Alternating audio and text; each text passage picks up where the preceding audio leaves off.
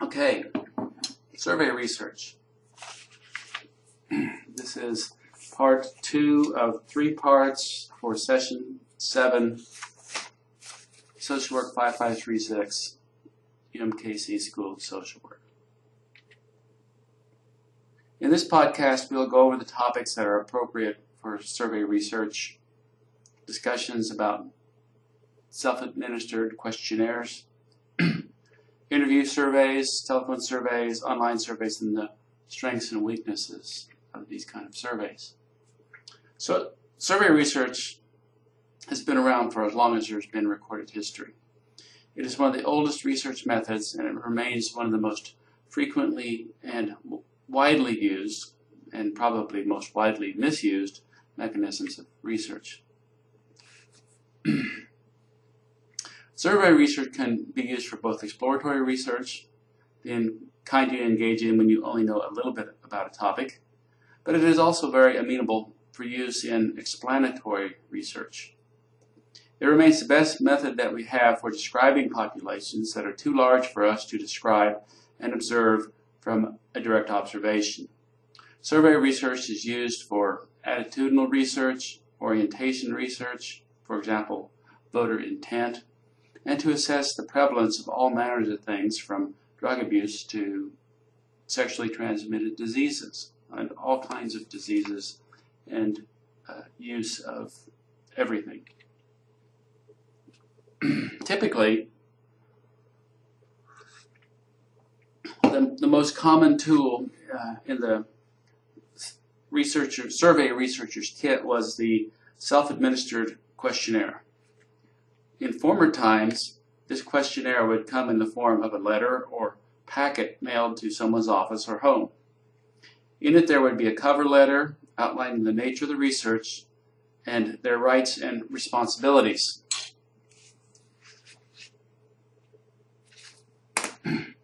There would probably be some sort of implied consent statement, and in some cases there are mechanisms for monitoring returns.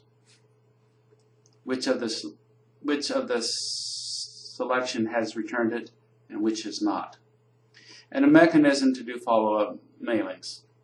It's more common today to use electronic mail as a mechanism for self-administered questionnaires, often with a link to an online survey tool located at websites such as SurveyMonkey or QuickSurvey. There's quite a number of them.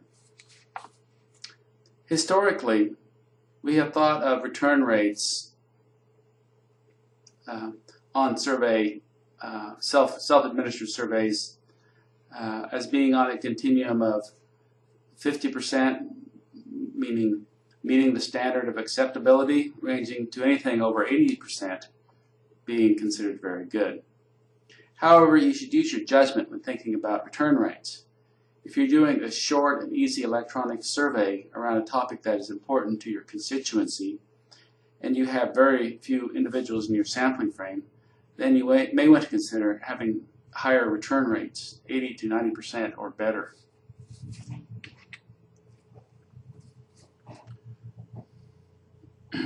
Interview surveys.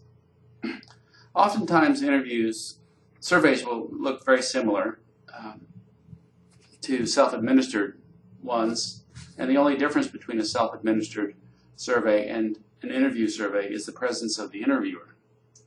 The interviewer asks questions and records the responses either using paper and pencil or some sort of electronic device. Computer-assisted interview tools have become very common. Interview surveys have the benefit of typically having higher response rates than mail surveys. When the interviewer is present, it helps to minimize incomplete surveys.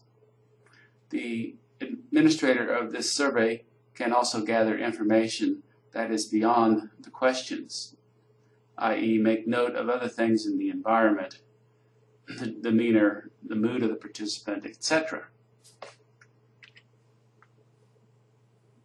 Oftentimes, as individuals, we do not wish to appear scripted when we engage with individuals. We want our interactions to seem naturalistic. We carry that desire over into our professional work, and while it can be a mechanism to facilitate engagement, it can also be a venue by which bias can enter into the research. Therefore, when we engage in research as interviewers, we want to look the part. We want to dress like professionals, act like professionals, and treat our research subjects with respect, along with a measure of gratitude. Because we like to seem natural, it can be very helpful if we become very familiar with the research questionnaire, allowing us to deliver the wording of the questions.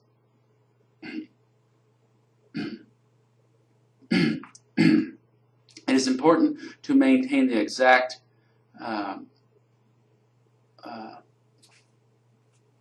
wording, allowing us to deliver the questions in a more relaxing way, all the while maintaining compliance to the exact wording of the questions. It is important to maintain the exact wording of the questions, since again, wording changes will potentially introduce bias. This is not to say when someone has a question about one of the questions on a questionnaire that you do not try to explain the meaning of the question. If you think of a question and it needs some explanation to make it clear, then make sure that it is part of the interview protocol and be consistent with including that with each participant interview. Oftentimes, we conduct interviews and utilize numerous check boxes, circling of scales, etc. However, there are times when we ask for short answers. It is important that we record these short answers exactly. It is not our place as research interviewers to be interpreting what they meant to say.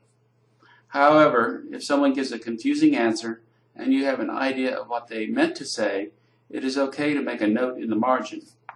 There are also times when individuals will give incomplete answers, or particularly when you're doing qualitative research, you will sense a desire to say something and initiate a probe for further information. It is important if at any point you deviate from a standard protocol of an interview, that you make a marginal note. Although most of you will not have research teams to supervise or to coordinate with, but it is important to think about this nonetheless. Oftentimes, when there are multiple interviewers on a single project utilizing a single survey instrument, there will be considerable training to ensure that each interviewer delivers their content in a similar way. It is the norm, even when we are the sole interviewer, to conduct some sort of a trial interview with someone who is either very similar to your target population, or someone who is very knowledgeable about your target population. Telephone surveys. It's almost like a blast to the past with telephone surveys. In contemporary times, as really in the past, telephone surveys are fraught with problems. I believe I would limit them to situations where you are certain that each of your individuals in your sampling frame has access to a telephone. The most likely example I can think of is where I would be comfortable using telephone surveys exclusively would be conducting research around a professional phenomenon where I could have access to work telephone numbers. Otherwise, there are so many people out there who either do not have a landline, i.e. they're using cell phones which are not listed, or use answering machines or caller IDs to screen their calls.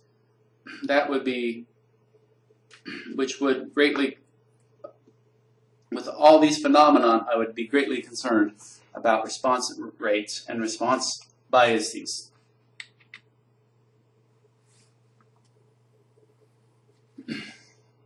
Replacing telephone surveys and mail surveys is the online surveys. These are done either through email or through a website. For the most part, online surveys are very similar to those delivered via regular mail. However, they do bring with them concerns about being able to adequately represent the population. From information gained in the last census, 77% of households have access to the internet at home or at work. This leaves about 23% of your population out of any potential online survey. However, if your population is considered to be a high internet user or a known internet user, for example, if you're doing research with state employees, even if they do not have internet at home, they will all have an internet address at work. There are some problems with online surveys. You do have to be knowledgeable about web page development. Not that you have to know HTML language, but how to set up a page so that people can fill out your surveys in an expeditious manner. Online sites such as SurveyMonkey do a good job of this for you. If you have a budget for their paid subscription, SurveyMonkey will also give you access to certain data analysis tools online. However, I consider the online tools to be substandard and would encourage you to download the raw data into some kind of analysis software such as Excel, SPS, or R.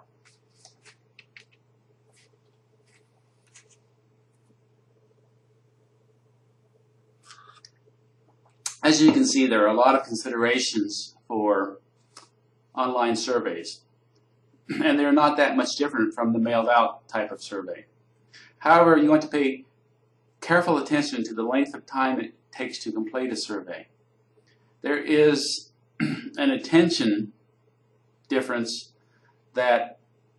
there's an attention span difference between people completing surveys on a computer versus filling out a sheet of paper or talking to you on the telephone or in person.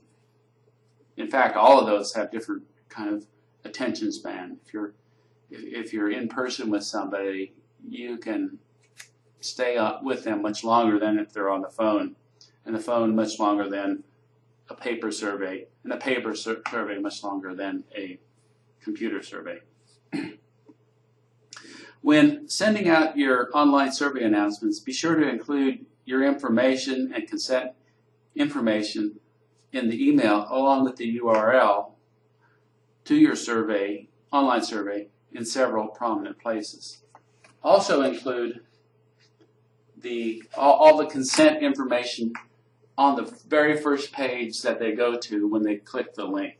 So you might think that's redundant. They're seeing the consent information twice, but it's not. If somebody searches and finds your website and takes your survey, they may not have read the consent. Also, when people get emails and they see that there's a hyperlink on it, quite often they will just click on the hyperlink without reading the email, believing, and sometimes rightly so, that the more important information is actually on the website.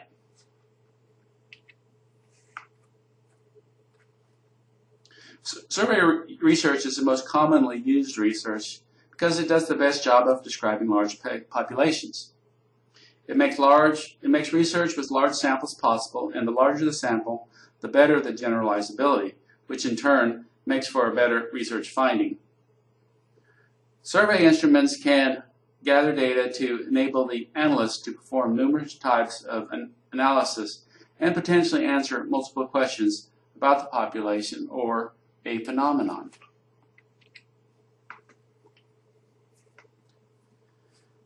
Survey instruments also have their problems in that individuals are often unique, and when we try to operationalize concepts in such a way that we can include them in a survey instrument, we often lose some of the meaning, and it may not sufficiently overlap with the participants'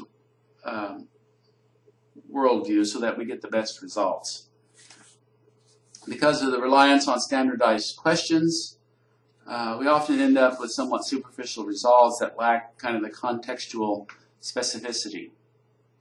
Because we often have to meet the demands of research generalizability,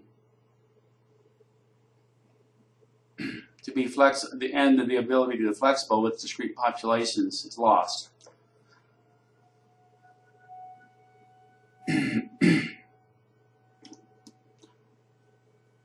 Also, oftentimes, the use of survey instruments are sometimes somewhat artificial. When there's a difference between asking somebody about their drug use and then having them carry around a diary for a year to track their drug use, or something like that. So sometimes it's weakened validity because it relies too much on an individual's memory of events. So, okay, 15 minutes for chapter 15 sounds good. We'll continue on in the next podcast with chapter 16 about analyzing existing data.